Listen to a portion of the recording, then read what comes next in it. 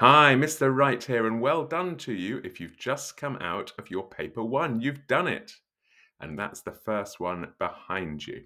Now, I really hope it went well and that you're feeling good about how you've done.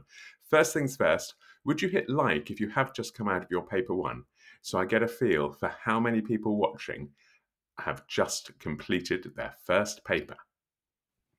Now, I need your help because our next job is to figure out which topics are most likely to come up in your paper two.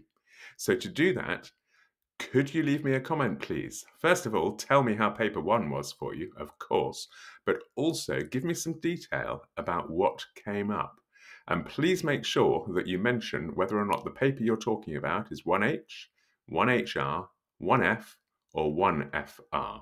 So please, please, please leave me a comment. Tell me how you've done and tell me what came up. Then once I've gathered all the information I can about your paper one, I'll make prediction films for each of the paper twos. So we've got 3 weeks, well, 20 days to go before your paper two.